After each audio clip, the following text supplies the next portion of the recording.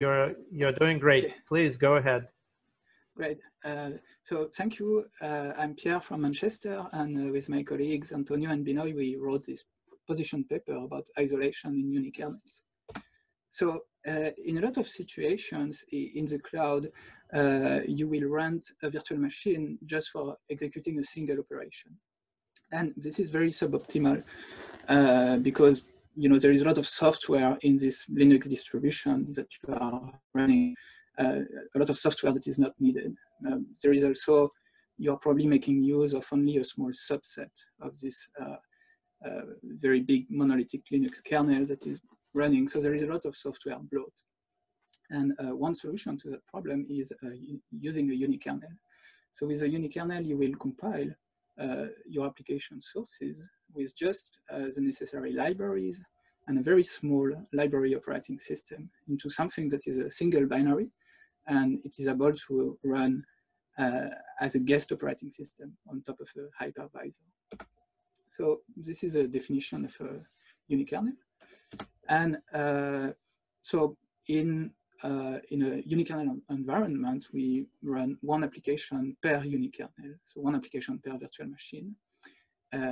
It's a single process virtual machine, and it's a single address space virtual machine, which means that the kernel and the application, they share a single address space. And in a unikernel, that address space is unprotected, which means that both the kernel and also the application execute in ring 0. So this model gives us plenty of benefits. It's very lightweight. So the boot times are very fast. The memory footprint are very low compared to a traditional virtual machine. It's pretty secure because there is a very strong isolation between two unikernels, they are virtual machine. And there are also some nice performance benefits. For example, because everything runs in ring 0, system calls are actually just command function calls. So the latency is very low. So with all these benefits, we have plenty of application domains. Now, as I said, the isolation between two unikernel instances running on the same host is strong. But the fact that there is no isolation within a unikernel instance is actually quite concerning in many scenarios. So as we all know, now modern applications, they need to be decomposed into multiple components. Because, for example, in my web server, I could have some cryptographic keys that may need to be protected from some code that is less trusted, for example, the parser. Now, in a unikernel, we cannot do that because there is no user versus kernel separation. So the library operating system kernel cannot enforce any type of isolation in the user space because there is no user space. There is also all these nice unikernels that have been written in memory-safe languages. So it gives them very nice security properties. But the thing is, they all rely on sometimes significant part of unsafe code. So it can be C code to implement, for example, the OCaml runtime that goes with Mirage OS unikernel. And some Rust unikernel have been written too, and they contain unsafe code. So there may be need for kernel level separation between safe and unsafe code.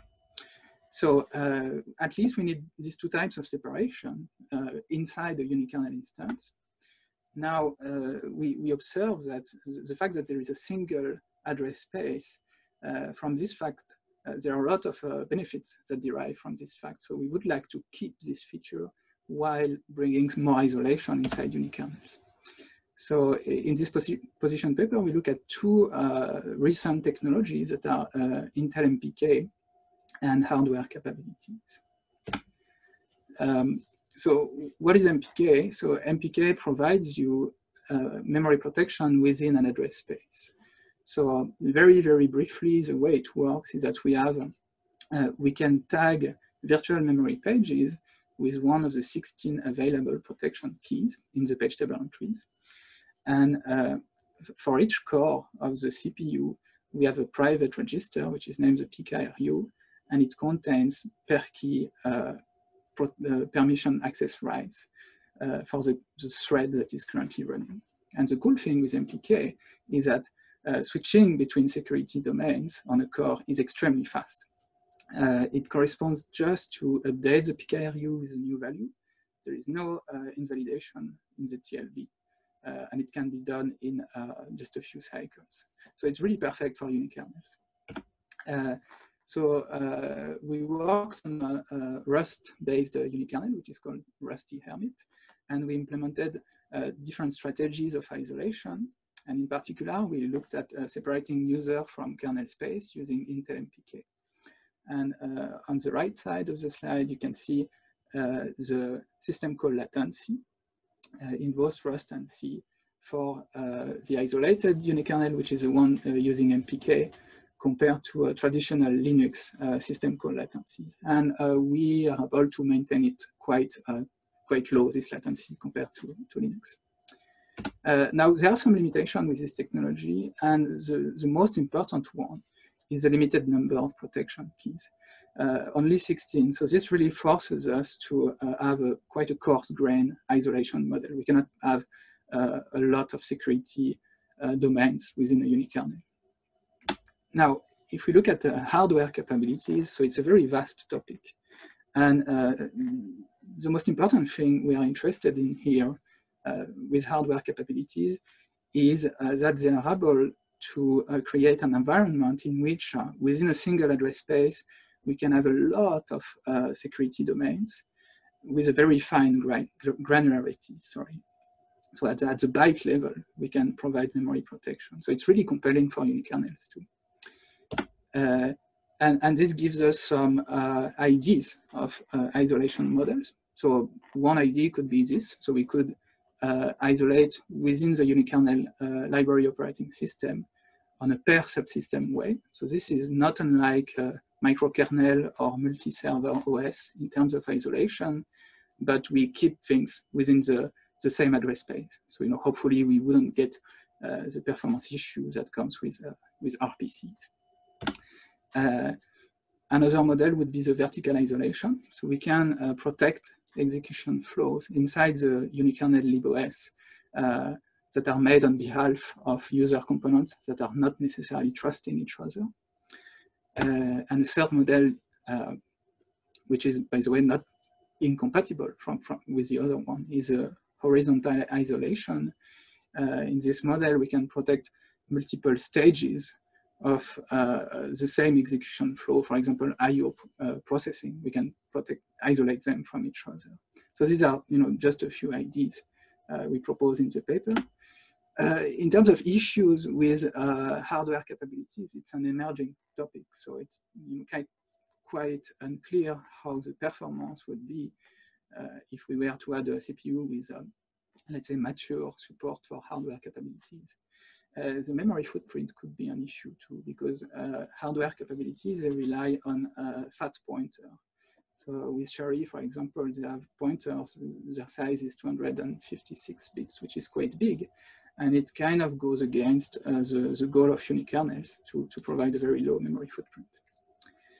And that's it. So to summarize, maybe the unikernel model could evolve to bring the notion of isolation within a unikernel instance, but it would be good to keep the nice unikernel benefits such as lightweightness and fast system calls.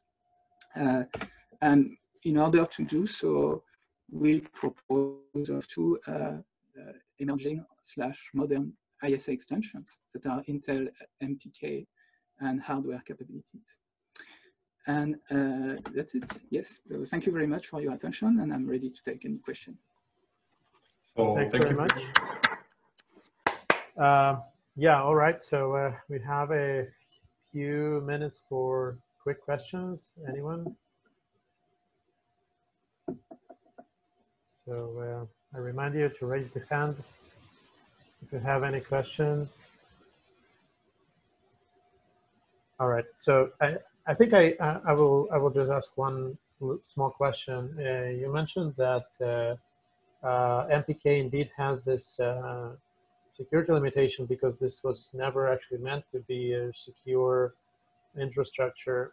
It was meant to be, it was meant to be used for avoiding reliability errors or this kind of pointer overflows. So how do you actually see this your unikernel using this MPK? Like, why do you think it would be applicable here? So, I mean, we actually did it. So that's that's from a paper we published at VE, in which we used MPK to protect two things. One is isolate the kernel space from the user space. And the second thing that I didn't talk about because of time reason is to isolate kernel components from each other. The kernel is written in Rust. So in Rust you have this unsafe part of the code that are used to implement low-level operations that you cannot avoid in an operating system.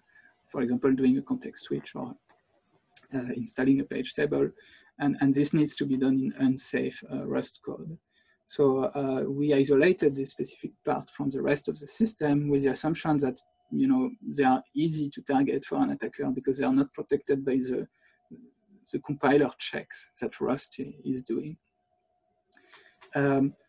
So it so the performance are okay. So we are still, for example, in terms of system call, we still have a lower latency compared to Linux. There are some security issues. It's not a panacea at all, for sure. One of the security issues being the fact that